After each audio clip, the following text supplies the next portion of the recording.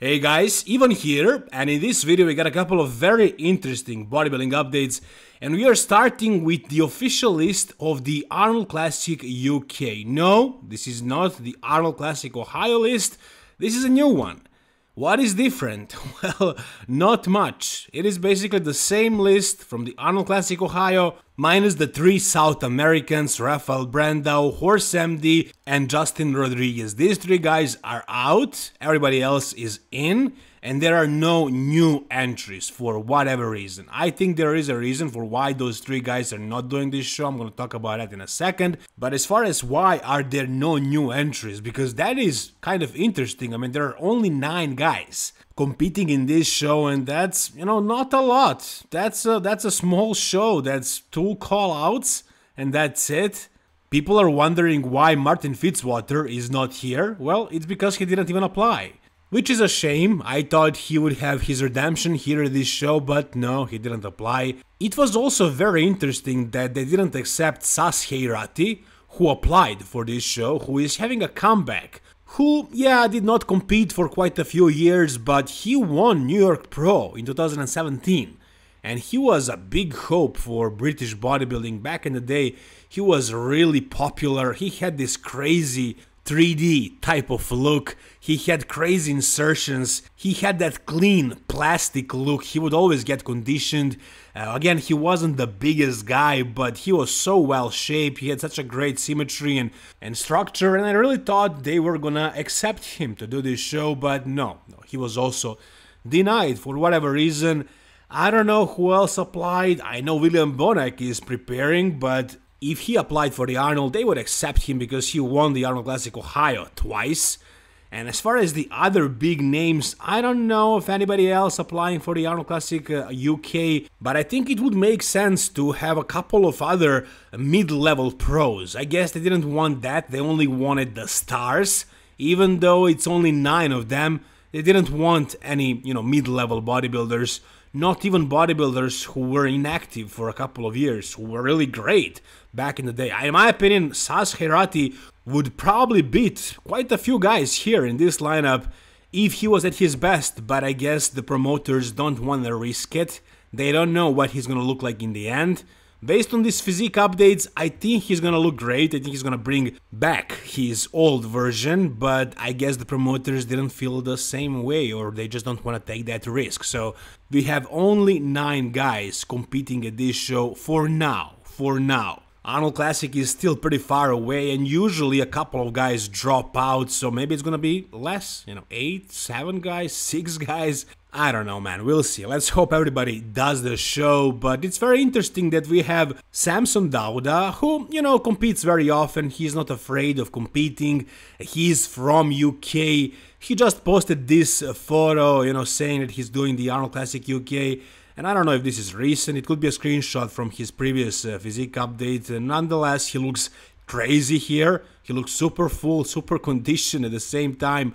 So yeah, he's bringing it. Like, I have him winning both Ohio and UK. We also have Andrew Jack. Of course, he's defending his title from last year. But it's very, very interesting that Hari Japan is doing this show as well. But it makes sense because the prize money here is 100k. Guys, so if Hari wins both Ohio and UK, he wins 400k, which is basically the same as winning the Mr. Olympia, so it would actually end up being a really good year for Hari, even though he lost the Mr. Olympia. I mean, by placing second, he still got some money. I believe it was 150k, which is also a lot of money, plus these 400k. It's more than $500,000, but we'll see if he's gonna win. Again, I'm betting on Samson, but I don't know. I mean, maybe Rubiel Mosquera is going to surprise us all and bring something new, something insane to the table. So we got this physique update from Rubiel, and man, he looks really freaking nuts. And some people, I wouldn't say a lot of people, but some people are asking, why did he get the invite and Martin Fitzwater, for example, didn't get the invite for the Arnold Classic? And people are comparing these two guys and saying that Martin did more, that he deserves more.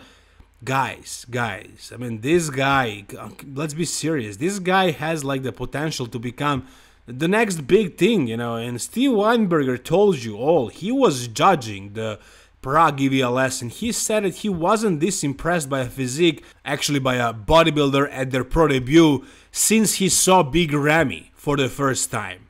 So he is comparing this guy to Big Ramy, and we all know how good Big Ramy was. I mean, he won the Mr. Olympia twice. And in my opinion, this guy, I mean, he doesn't have better symmetry than Big Ramy, sure, but I feel like he has more of that freak factor. Look at his side shot. I mean, upper body is like really big, really massive, but those legs, man, in the side shot, they are literally forming a freaking circle. That's how impressive he is. And he was always big. He was big back in the Elite Pro days, but he improved his conditioning so much for the MPC, it was unreal. Yeah, sure, his muscle is so dense that he doesn't have the deepest separation, but this is not classic physique. It's not so much about the separation, the details, the dryness. This is bodybuilding. This is bodybuilding in the IFBB Pro League. And you guys probably know what Krijo has been told by the judges at the Mr. Olympia. They told him less conditioning, more fullness and size. So these guys are not rewarding the conditioning that much in the open. Of course, it's a factor, but you gotta have the fullness and the roundness. And this guy has it. I mean, he still has to improve his physique. He still needs to come in sharper. He still needs to improve his aesthetics, like his symmetry. He needs to work on, bringing up his upper body a little bit more, especially in the front double and back double shots. He needs to maybe lower the size of his quads to make himself a little bit more symmetrical, but not that much. I like the freak factor a lot, that his legs are huge. Overall, I mean, he's gonna get better, he's gonna improve, he's gonna get more matured, right? His physique is gonna mature more, and he's gonna look more freaky with years, but even right now, if he brings good conditioning, in my opinion, he can do a lot of damage at the Arnold Classic Ohio and UK. I don't know where he can place, but he can be a top threat if you guys ask me. One thing is for sure, he is on the radar, he won't be overlooked.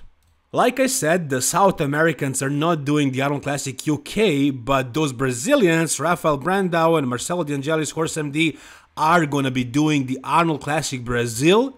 And now it is confirmed, good Vito is also going to be doing the Arnold Classic Brazil.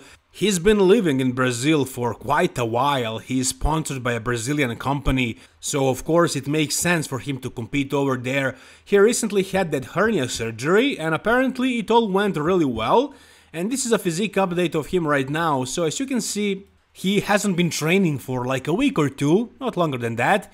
And maybe he lost some of that hardness and fullness, a little tiny bit, but not really. He is still freaking massive, and his body fat percent is really low for this period of the year. And as you can see, his belly button is finally looking normal. It's finally looking fine. It all looks good. And since he is able to train already, and I know this surgery doesn't really take a long recovery, it's usually like 2 weeks. Yeah, he's fine. He's in the gym, he's training, and he is looking really massive right now. I know he's gonna get bigger now in the next couple of weeks. He's gonna bring back the fullness, the hardness that he lost during this time of rest. And then he's gonna get even more freaky, and after that he's gonna prep. And once he's shredded, once his physique peaks, and he has Chris Acito in his corner, so once he is ready for the stage, yeah, it's gonna be really tough to beat this guy. It's gonna be really tough for anybody, including Rafael Brandao, Horse MD, or whoever else shows up, William Bonac maybe. I think this guy has a legit chance of winning this show, even though it's a pro debut. I still believe he is that good. I still believe he's that impressive. Of course, he might get overlooked, there is a possibility of that, but I believe there is also a possibility of him bringing something so impressive, something so crazy, that it just can't be ignored. I mean, I believe Rafael Brandao is gonna be bigger. I believe he made progress. I know Horse MD is gonna look amazing, and he will probably make even more progress until the Arnold Classic Brazil. So these guys are gonna be great, and I don't know who else is gonna jump in. So it's gonna be extremely tough for somebody to win an Arnold Classic Brazil in this case, for their pro debut. I know how crazy that sounds, but I believe in this case it is entirely possible. Whatever you guys think, tell me down below in the comment section. If you guys enjoyed this video, please give it a thumbs up, and for more videos like this, guys, please subscribe. Help me reach the 50K. Thank you so much, guys. See you soon. All the best and bye-bye.